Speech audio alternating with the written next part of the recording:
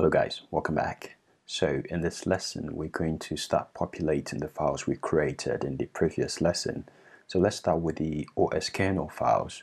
Let's start of course with the interface file, the oskernel.h. Shall write the interface of course of the APIs we're going to use to initiate and launch the kernel. So of course I'm going to stop multiple definition by using the if not defined statement here by if and def underscore os underscore kernel underscore h, and then define underscore os underscore kernel underscore h,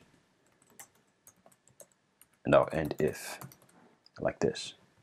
So we need at least three functions here. We need a way to launch the kernel, we need a way to add threads to the kernel, and then we need a way to initialize the kernel.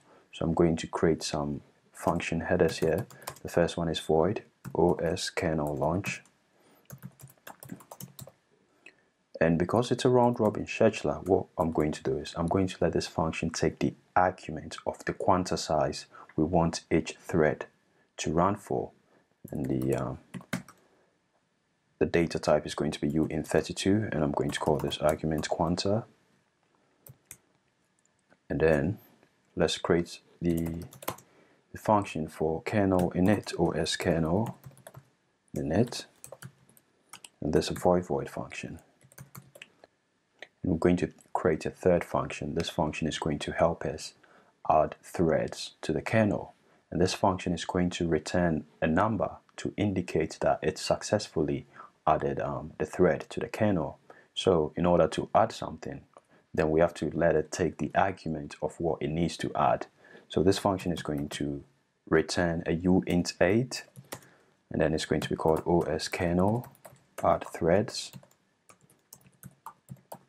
In this very lesson, in this particular type of our scheduler, we're going to add a constant number of threads. So here we're going to put 3 arguments here, indicating this function can accept just 3 threads.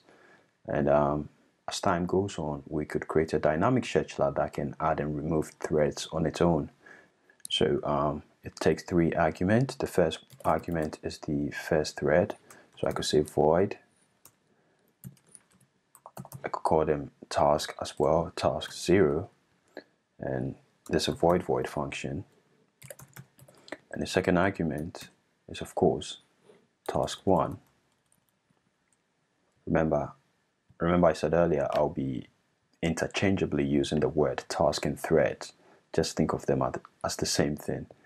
The reason why I would of course use task here is I want you to understand when you're reading other documentation, they may be using task here. I could as well just say thread here and there'll be no problem at all. Remember, a thread is the execution of a task. And this one here is number 2.